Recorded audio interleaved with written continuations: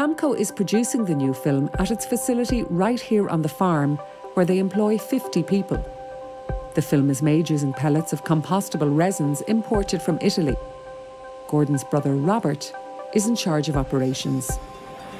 So Robert, this is step one of the process. Yes, this is the compostable bioresin that we have here in its virgin form before it's processed. What's it made of? So this is a blend of polylactic acid, starches, polyesters and certain types of oil to make it lubricant. So in this process in step 2 here, we're blending the different types of resin together, and then it's been fed into the extruder and then melted from the bead form into a molten material, into the bubble then you see in front of you, melting it all down and mixing it together. So this is actually the film? This is the film being produced with air to cool it and form the shape.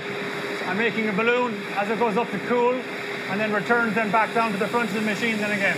So how long, Robert, from step 2 that we've just seen to the film? About 4 minutes, depending on output, yeah, as quick as that.